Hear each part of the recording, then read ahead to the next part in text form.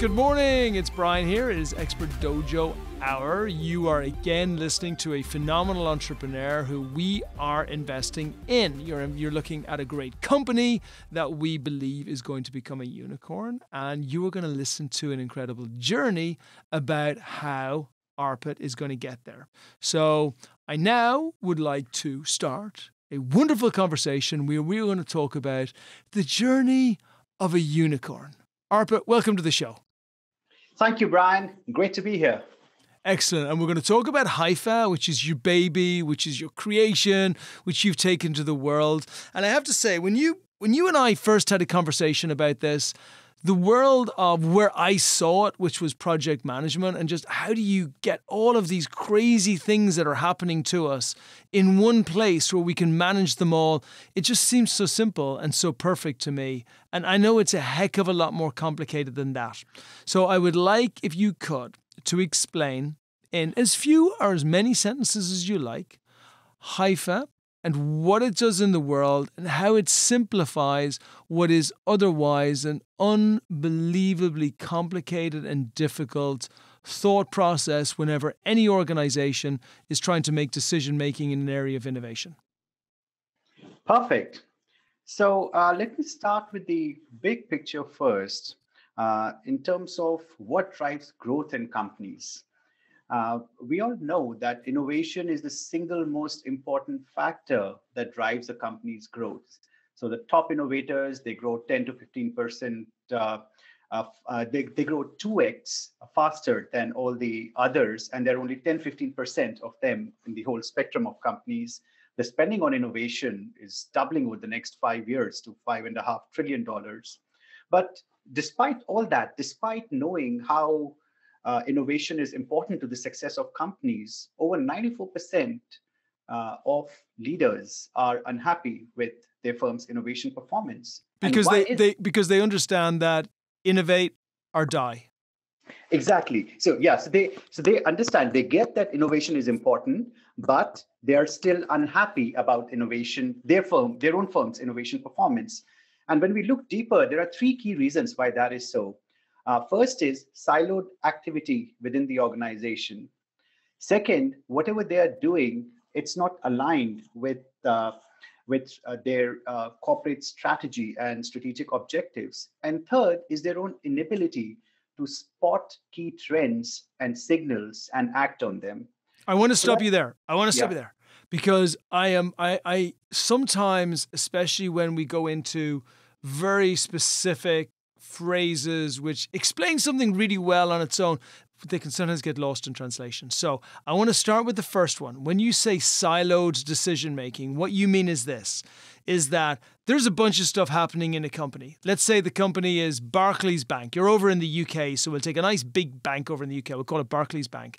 And we'll say, like, Barclays Bank have a million things happening. They might have a ton of branches over here. They might have a bunch of competition over there. They might have a lot of things which are happening within the online banking space. Then there might be a lot of things happening within these neo-banks, the new banks that are coming in. And all of these things actually affect any innovation that they are going to make in the future, right? However, generally, because there's so much information and it's in so many different places, they do not get taken into account when that innovation decision is being made, right? That's the point you're making. Absolutely. And, when we talk about silos, we mean silos of knowledge, asset, insights, and strategy. And by silos of all these things, they could be, when we talk about internal resources and capabilities, there could be external resources and capabilities, your partners and what's outside the organization. Your knowledge, your insights or resources, they could lie in the form of quantitative data or information or knowledge, or qualitative. And they could be about what you have done in the past, what you're doing in the present, and what might be expected to happen in the future. So across all these dimensions, knowledge is trapped and scattered and fragmented, and they're all over the place. And here's the thing. I know right now during this podcast, the chairman of Barclays is saying, no, Brian, we got this. Like, we know all of these things happening. And I would say to you, yes, Mr. and Mrs. Chairman, you do know these things. However, where do you know them, right? I'm guessing your competition information, that's probably sitting in a Google spreadsheet somewhere. Now, let's talk about like all of the pictures or of all of the different competitors you have out there. Maybe that's sitting in your Dropbox. Now, I also know that if we're talking about like the evolution of how you go into the next level, that's in a strategy folder. That's sitting in Switzerland somewhere. So the argument here is not that this information does not exist anywhere. The argument is it's way worse than that. You have the information somewhere. You're just not using it, dingbat. Okay? That's so well said. And the most common statement we've heard organizations say, if only we knew what we knew. So yeah, they already know all that, but it's just sitting all across and not accessible to people when they need it. So we all agree, huge problem. Okay, let's go back to number 2. First one was siloed. The second one was? Whatever you are doing, innovation activity is not aligned with strategy or strategic objectives. So yeah, we have lots of action happening, people undertaking various projects or initiatives, again, all across the company. But how do they relate to what the company is trying to do at an overall level? What strategic objectives does it fulfill on? How does it contribute to what's important to the company? That view, that overarching view, is often missing in organizations. That's why they do a lot of stuff. They talk the right language, but the impact is not felt in the boardroom. Absolutely. And again, this comes back to positioning. So it's about having this in one place. Of course, you have your vision statements. Of course, you have your balanced scorecard. Of course, you have your strategy meetings and your monthly meetings and your stand-up meetings. And of course, you know where the company is going. But as this innovation's coming in, it's important that this information is, and I think on this side of it, it's probably more accessible, this information, because it's more closer to their heart. However, you want to make sure that it's in one place. That's all. You want to make sure that as you're making the decisions on the innovation, that decision is almost tied in intrinsically. It's like a Rubik's Cube. You want to make sure that your dots of your whites and your blues and your reds and your yellows, that they're all on the same cube. And normally when you're making innovation decisions, the department making them, whether it's an IT department or whether it's going to be your biz dev department, they're not making the decisions with all of that information clearly in front of them. So again, it's about making sure you have it right there. Great point. What was number 3? Number 3 is inability to spot and act on key trends and developments. So this is not fully absorbing what's happening in the marketplace until it's too late, because all those insights and all that information doesn't get surfaced or doesn't get recognized in the right teams at the right time. So either you are too late or you have missed the bus. So and this is an interesting one, by the way, because this is one that generally I find companies don't have. I find that what they do is they will periodically arrange for project groups who will go out there, or consultants, which is even worse, who will go out there and then they will do an activity, because that's what it is. It's a one-time event, which is sometimes repeated and sometimes not. And that activity is to find that, hey, what's going on in the market? What do our competitors look like? What's happening within changes? How has COVID affected the world? Come back to me with the report. We'll read it to the boardroom, and then we put it on a shelf somewhere, right? So I actually find that this is sorely lacking in an organization. And I know when you and I spoke before, one of the things that really compelled me about what you're building is the fact that this is a multi-level ongoing engagement. It is not an activity. Every single member of an organization should be contributing to what the forces are in your market that could potentially affect you going forward. Absolutely. The name of our company itself, Hypha, it's inspired by how trees and forests communicate and grow.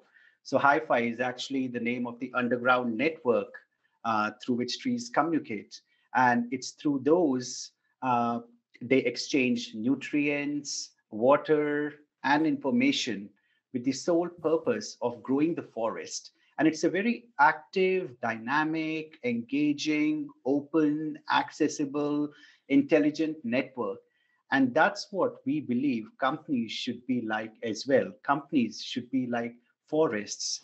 And for them to function like one, it's having this intelligent network through which all these various parts or elements of an organization, the people, what it knows, its knowledge, assets, strategy, insights, they all need to be connected into a network.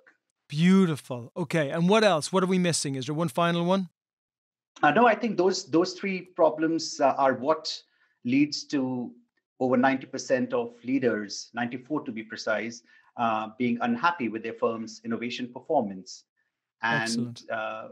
the reason for that, as we just talked about, all of that, it relates to the fact that knowledge is fragmented and trapped.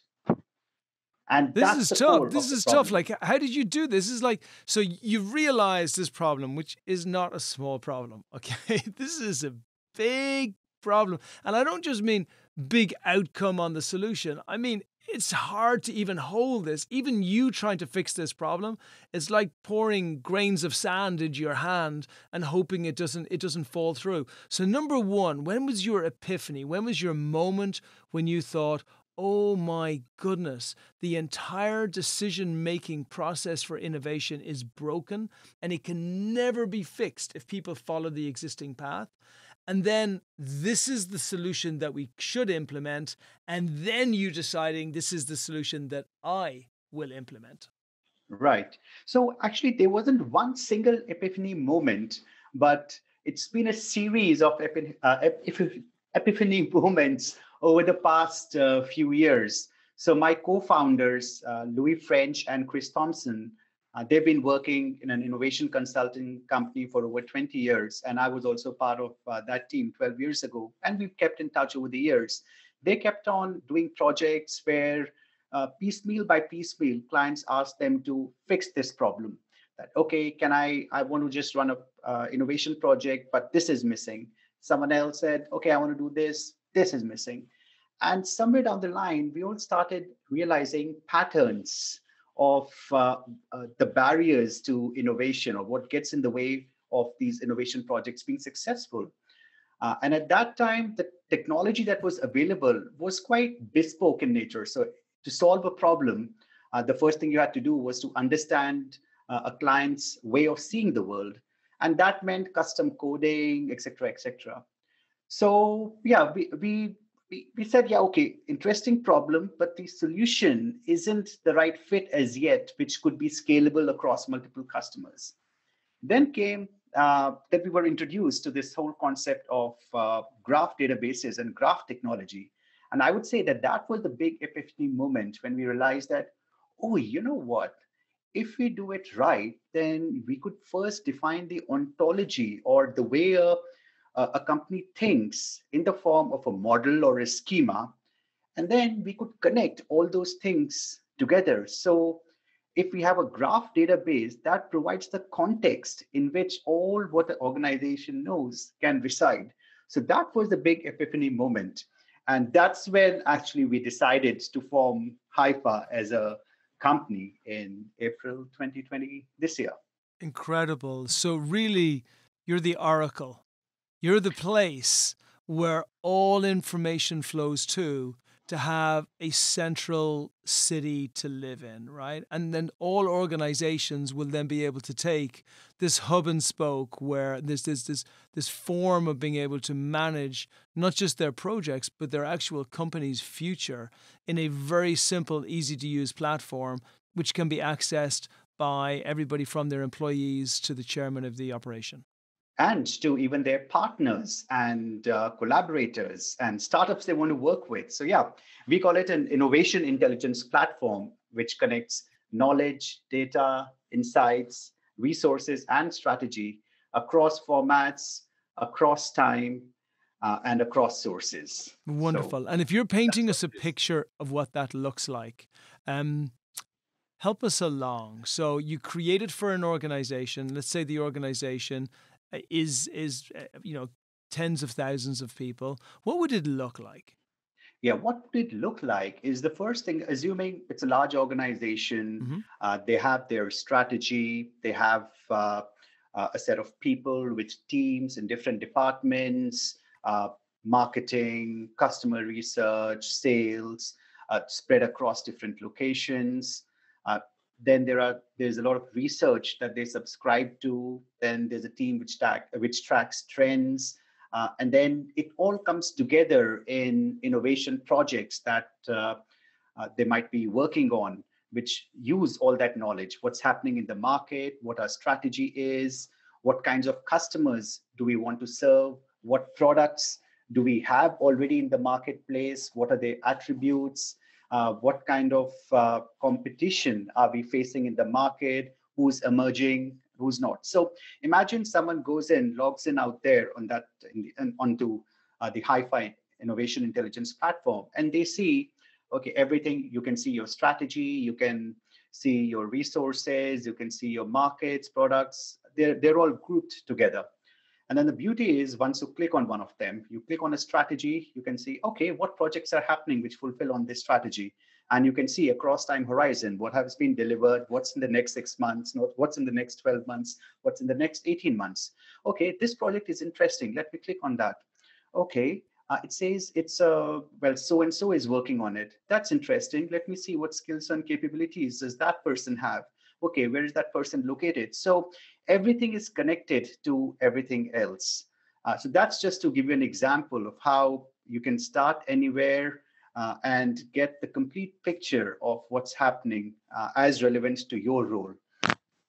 Perfect. And then if you talk about it, your personal journey in this, because I think like everybody gets it. You've built a monster, and actually in many ways it replaces, I won't say it replaces some of the large consulting companies, but it certainly provides a format for companies to be able to build their own. And as you were explaining that, I was imagining a farmer, two farmers beside each other, and one farmer who hasn't really grown anything for a long time, is a little bit lazy, and they have some friends come for dinner, and they say, "Oh, I would love a nice big dinner." And the farmer quickly says to his son, "Go down and buy some vegetables and some carrots and some milk, and make sure you get some wine and get some other things as well." And then the other farmer on the other farm has exactly the same situation, but he's been growing, or she has been growing carrots, potatoes and parsney and everything for years. So what you're really doing is you're encouraging companies to create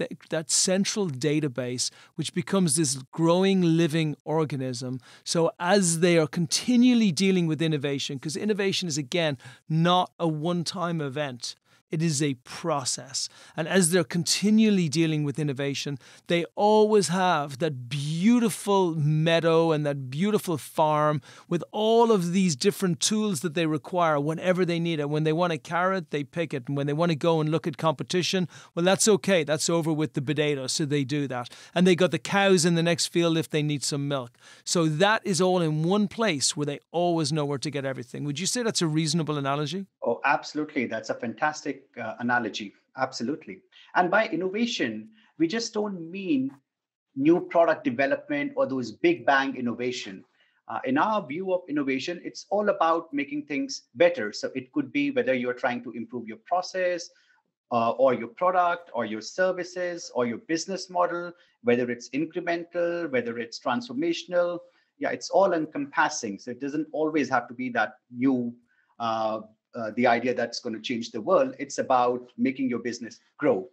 Fantastic. Okay, I want to go on a personal journey with you. Everybody gets the product. Everybody sees how incredibly simple it is and how you've taken something dispersed and complicated and useless and you've brought it into a central location whereby all companies should be using it as their central resource. But what about you in a personal journey? So you started this company. I mean, it's not easy, especially when you've got families and when you've got responsibilities and you suddenly go from being incredibly high level and getting paid a ton of cash to saying, I'm going to change the world. And especially doing it in the UK, right? In America, you get forgiven for everything, and especially for being brave and going out there and taking on the world and building greatness. But you're from the UK, I'm from Ireland. We get punished for this stuff. Like we do this stuff and they say, punished. You crazy, stupid idiot. What are you following your dreams? Will you get back out there and start some work? Yeah. You know, we had this premonition that this is the time to do it, and it's now or never. So that's where all of us had the conviction that, okay, we are doing it now. That's it. We are doing it. And when we started, the odds were probably stacked against us. You know, it was just us. We had half a framework built. Some clients had been interested in it, but we wanted them to switch over to the Hypha platform. And then we didn't have a large engineering team. And people were not devoting their entire time to it. So, you know, the usual startups of getting time, resources, commitment. So the first positive sign that we saw was when we started getting customers, and that happened fairly soon. Actually, we've been revenue generating from our first month, which is not something that happens too often with startups. Bravo. Yes, as I mentioned, Biodynamics had been working with some customers who had been using some version of the framework. And then we went back to them that, look, this is what we are building, and we'd like you to adopt Hypha. And yeah, they were like, okay, sure, let's go ahead. In fact, one of them wrote a scientific paper in a reputed journal, and that acknowledged Hypha as the innovation tool on which their research roadmaps, which is what they use to spot gaps in knowledge and capabilities, so they can direct funding to projects that address those gaps. And they mentioned Hypha as the innovation tool. So that was the first sign of, that's when we first started getting a sense of confidence that, okay, this can work. So we start from no clients, small team, to having these 4 seed clients. And then we knew we had to make a lot of progress on product development, and especially building the AI ML capabilities, for which we needed a team. So we looked around and we said, okay, let's go to India for hiring talent. That's when we know we can be fast, we can be flexible, and we can get access to some really top-notch engineering talent. So that's where we went. And by the way, you know how much I like India, you know, with all the entrepreneurs you're bringing from India. India is on fire right now. And it's a very smart way to do it, because it meant that you already had the expertise. So you had the perfect project manager in-house, and you could manage that team to do exactly what you wanted them to do. How many people did you hire initially over in India? Well, we hired them one by one, depending on how our revenues came in, and how much we could put into the company, or rather how much we could afford to put in to the company. So we started with one, then the next month we had another, next month we had another. So yeah, today we are a team of 9 across UK, Spain, and India. Okay. And were you ever in doubt of what you were building? No, somehow the conviction has always been there that this is a problem that has to be solved, and we don't see any other way except how we are doing it to solve it. We've come across some really interesting companies, and they're doing some really cool stuff, but the way we are solving this problem, we haven't seen any company try to solve it that way. So yeah, we've never had any doubt whatsoever in our mind that what we are doing is something that would be valuable to our clients. And yeah, it will provide long-lasting benefits to them. I love it. And then so you've built it, you put it together. I know it will always be a work in progress, but you got your version out, you got your alpha out, and you've started that with companies. I love the fact that you started driving revenue straight away. The only test in the world is what your customers say. And if your customers like it, tick in the box. If your customers pay for it, tick in the box multiplied by 10. And you've got both. So speak to us a little bit about customer traction. And you don't have to give names unless you want to, but what are they using it for? What kind of benefits are you getting? And then how do you see that growing forward? Yeah, so our customers use Hypha for a variety of things. There's one organization which uses it across their brand marketing team globally to create a culture of beer in the organization. And Hypha is the place where they combine all what they know about marketing, about technology, so the brands and the brand attributes, the technology, how beer is made, and the consumer perspective in terms of what they value. So all these perspectives come together in Hypha. They have over 1,000 active users of the platform. Another organization is using Hypha to manage its portfolio of innovation projects. So over 200 projects, and one of the things they were struggling with was how do we align them to strategy? So that's what they're using Hypha for making sure that all what they are doing is aligned with their strategy. Another interesting implementation is in the whole product design and innovation space.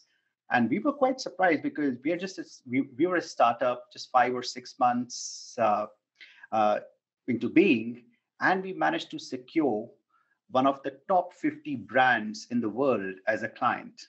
Wow. And they are using us not for, let's say, all that operational efficiency stuff or making a better widget. They're using us for, creating products that would see the light 2 years down the line, and that would define the future growth of the company. And they're using Hypha to demonstrate to the whole organization that this is the concept we want to build. These are the users it serves. These are the situations they use the product in. This is how it aligns with the strategy. So how everything is related, that's what anyone on the platform can see. Amazing. So, yeah, and when we got that, we were over the moon. And yeah, that how can such a small company, win such a big brand? So that's just to give you a sample of the kind of projects we are winning. Yeah, incredible. And you're absolutely right. Getting a large brand as a small startup is virtually impossible. Getting a large brand with a small startup when you're building extremely complicated technology that speaks to their absolute innovation, which is the only thing that keeps them alive, is a hell of a lot more impossible. So how do you see that going in the future? You've already done the impossible. You've built it. You got an amazing team. The timing is absolutely right for this. Now we have organizations. Previously, they could at least pretend to be on top of this by collaborating person to person. So they would all fly to Paris. They would have their board meeting. They would have dinner in the evening, and everybody would talk about the great things they were doing in the company. And even though you and I know that actually none of this was any kind of cohesive plan behind an innovation strategy, it at least made them feel better. Now they can't even do that. Now they have no choice because they have to focus on the task at hand. So I would imagine this is a phenomenal period for you for growth. Absolutely. And what an interesting example is one of our customers, early seed customers in Latin America. So we had a feature in our tool which allowed people to collaborate. So essentially all what's there on the platform, they could create a cluster board around it, drop it like stickies and brainstorm and ideate around it. We thought it's just one of the features.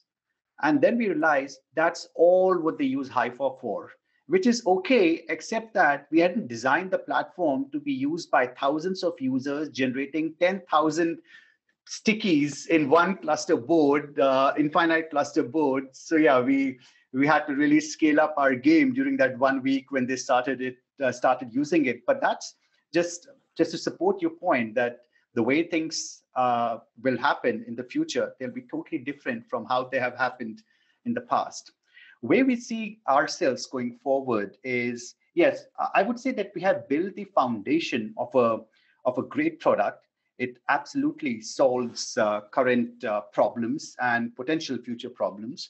We'd like to make it more intelligent by especially bringing in some of that AI ML capabilities of getting external information from the outside world into the Hypha platform. But what makes it unique is that it's not just getting a feed of data. That itself is not very valuable. But being able to put that in the right place on the platform based on what we call the context that, okay, all this data, this would be relevant to this team in this section. So that's something that we want to further build on. And so it's innovation intelligence platform. The future direction is to make it more and more and more intelligent.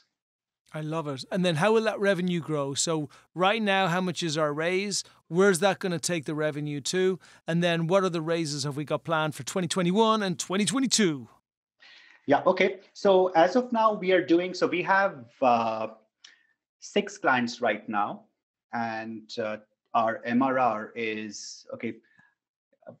Is it okay if I use sterling as a currency? Of course. Yeah, my mind thinks in pounds. So, no, hit us in sterling. All right. It's more money, so it's better. It's only when you start hitting us in pesetas or rupees or so, then that's tougher, right? But sterling is great, especially for American investors. It's more money. Yeah, sir. Right now we have 6 clients, and we are doing an MRR of somewhere between 5 and 10K. Excellent. Our target is to double the number of clients over the next 6 months, and increase the MRR by 3 to 4 times, so to 20K pounds. And that's why we are raising the pre-seed round of about 350,000 pounds, or roughly $500,000 USD. And we want to use that money to build a solid engineering team and also lay the foundation for a strong inbound growth marketing engine and our sales and marketing capability, so that we can commence an early scale-up phase, H2 onwards, so after summer. And we do envisage going in for a seed round funding of 1.5 million pounds, or about $2 million US. The milestone we want to reach over the next 12 months is, so we've gone from 6 to 11 clients in 6 months and MRR of 5 to 10K to 20K. We want to increase that to over 50K in the next 12 months. And of course, establish presence in US, which I think would be our biggest market. And that's where we see a lot of our growth coming from. Of course. Yeah, this is going to be a perfect market for you. And the kind of numbers you're speaking to are very, very, very standard numbers for US investors. I mean, they like this. They like the fact that by the time you're going to be raising your seed of 1.5, you're going to be on 50 grand a month with recurring revenue, with large customers, which is fantastic. And the customers are not dominated with any one particular customer. You're going to have yourself somewhere between 20 and 40 customers who are actually going to be in there. And then you get to 2022, right? You've just taken $1.5 million. You've closed your round successfully. You were doing 50 grand a month. What happens in 2022 with that 50,000 a month? Oh, well, we just go on a turbocharged mode. And we intend to do about 150K a month kind of MRR with about 30 clients. And we want to expand the management team. And actually, there are 2 target markets for us. There's, of course, the straightforward corporate innovation market, but we also think there's big potential for impact innovation. So these are organizations solving big global challenges. For example, we are working with one right now on animal disease control, and it requires multiple entities across multiple countries and corporate bodies, sponsors, researchers, all of them to come together in an ecosystem. We think that also is a big opportunity for Hypha to add value to what they're doing. So come 2022, we want to have at least 2 clients on impact innovation. And we will go in for a Series A of about $3 million or 2 million pounds at that time. So that's our 18 to 24 month game plan. Beautiful. Very, very straightforward game plan. And I can say, look, we only got engaged with you and with this entire investment that we love putting into Hypha only a couple of weeks ago. And in those couple of weeks, I've seen what an incredibly serious person you are, how serious your team is. I can see the impact of the platform. My decision to invest was immediately made when I saw that you closed a large corporation. That for me was incredibly impressive. To be able to do that prior to seed, for me, spoke absolute volumes. You did that by dragging yourself up by your bootlaces and bringing yourself to a place where you became a contender, not because somebody put you there, but because you put yourself there. So I believe that once you've done that, The actual next step is very, very easy. Once you've got past that first piece, the next piece of, okay, we're going to bring it to like twice the clients. Yeah, of course you are. That's a no-brainer. And then where it gets interesting, I think, is like H2 and seeing how the product develops and where it goes to that type of level. So for all investors listening, do the same thing as us. Have a good conversation with Arpit about what they're building over there. Look into Hypha. It's not just that it has a cool Avengers name. It is also that it is an awesome company that is going to be the epicenter of innovation going forward, and innovation in this crazy new world of ours that needs something like Hypha to ground it. So I want to leave you with the last words. If you can finish up with, how can people contact you? Your email, please. The website URL, and finish up with your final dialogue about why investors should put their hard-earned money into an investment into Hypha, and where you're going to take that for them. All right, perfect. So my email ID, well, first let me start with the website. Mm-hmm. It's www.hypha.cc. Perfect. So that's our website. And my email address is my first name at domain name. So Arpit, ARPIT, at hypha.cc. Perfect. So in summary, why should investors look at us? So firstly, we are creating a very high value emergent market category called innovation intelligence, and we will dominate that market. Second, we are working on a very unique and clearly identified problem with a very differentiated solution, and that's addressing key customer challenges. The biggest proof point of which is the fact that we are revenue generating and we have 6 clients already. There is opportunity not just on the corporate side but also on the impact innovation side. We have a solid management team, my co-founders and I, and the team that we have built up. We have a solid pipeline. We'll be a 50 million plus company in 5 years. And with Brian's blessing and coaching and training, definitely a unicorn, or more importantly, the best we can be. And that's one of the reasons why we went with Expert Dojo, Brian's undying commitment to bring the best out of his portfolio companies. And we know we are in safe hands. So with his blessings, we'll definitely be a unicorn. So yeah, those would be my closing words. Hallelujah. Investors, you heard it here. Pick up the phone, have a word with Arpit, shoot him an email, arrange for that meeting, and sit down and make sure that you're at least in the room and understanding what the value proposition is. We did. We're very happy with it. Arpit, it's beautiful to be on this journey with you. I'm looking forward to everything that comes in the future. Let's just make it so. Thank you so much for your support, Brian. Cheers.